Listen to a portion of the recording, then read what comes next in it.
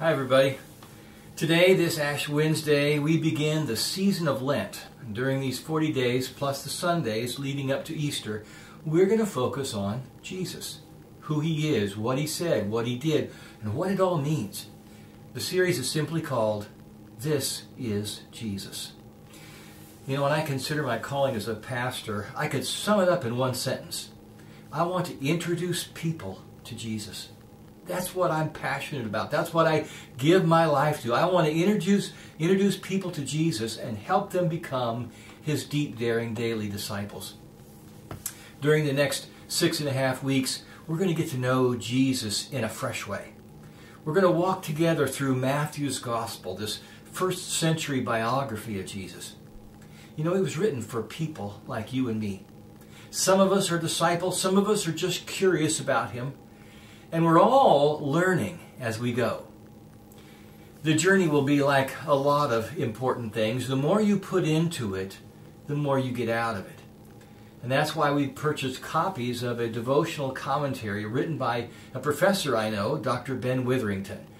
This book has 40 daily readings. And so if you read one a day, every day except Sundays, you'll finish by Easter. Each reading is just 2 or 3 pages, and that includes the Bible passage. So 5 to 10 minutes is all it takes.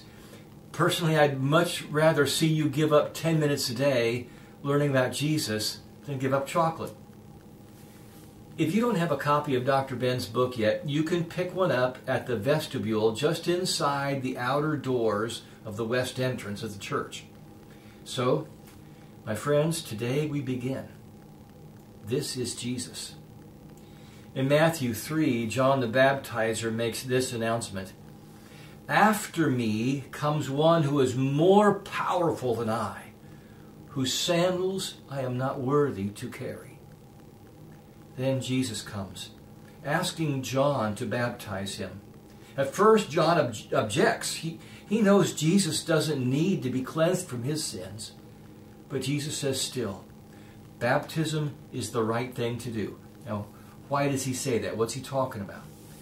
On page 12 of the book, Dr. Ben says, probably we are meant to think that Jesus is taking on the role of lost Israel here, who does indeed need to be cleansed.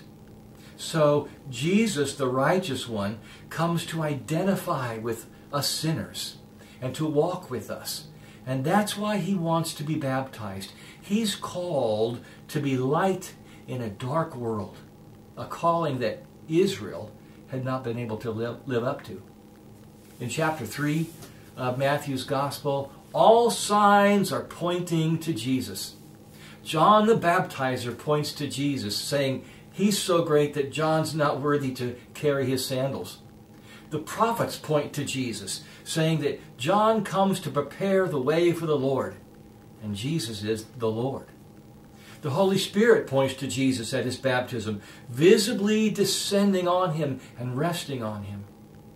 The Heavenly Father points to Jesus with a voice from the sky saying, "This is my Son whom I love.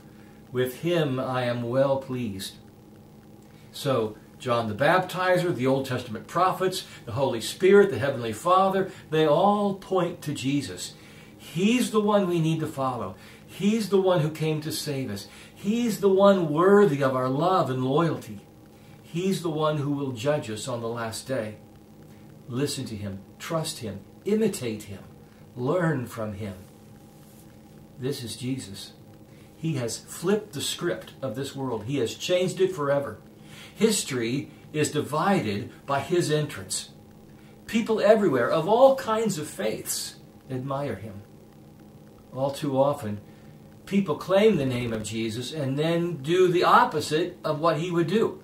We saw this on January 6th, didn't we? Some rioters carried Bibles. Some carried crosses. Some carried signs that said, Jesus saves. And then we saw them break into the Capitol building, destroying, desecrating, threatening. And yet, it's very easy to point the finger, isn't it? We, Jesus' people, have failed Him over and over. History tells us that Christians are highly corruptible. And yet it also tells us that we are highly correctable. That's because Jesus does not abandon us. He's our good shepherd. He goes looking for his sheep when they wander off. This is Jesus. After his baptism, Jesus went into the rocky wilderness where he fasted for 40 days. Then he was tempted by Satan. And this is Jesus too. He walked the road we walk. He faced the temptations we faced, yet he survived. Why? Because he knew the Scriptures, and he knew who he was, God's beloved Son. Up to this point, hardly anyone knew who Jesus was, but following his baptism and temptations, he went public. He began traveling throughout Galilee, saying, "Repent, the kingdom of heaven has come near." Or as it's phrased in Mark's Gospel, "The kingdom of heaven has come near. Repent and believe the good news." Today, we're offering drive-through communion and the marking of ashes outside the church building at 4814 Oaks Lane. You could come between noon and 1 or between 5:30 and 7 in the evening today. Please use the southern drive on Oaks Lane to drive in, and that's near our Love and Learn daycare, and then pull up to the portico at the east entrance. First, someone will pray with you. And then pull up to the next spot, and you'll be marked with the ashes, receiving the words, "Repent and believe the good news." We'll be using long medical swabs to apply the ash, so we won't actually be touching you. Then you can pull up to the next spot and receive communion, and you can either open it right there and receive it in your car, or you can take it home. And it's all gluten-free.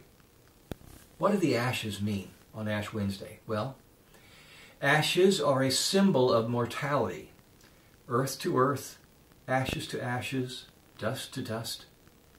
Ashes are a symbol also of repentance, as we grieve over our sins and put them away. The ashes marked on our foreheads will be in the sign of a cross to remind us that Jesus has come to take our place in death. And so the ashes are also a sign of hope. Let's pray.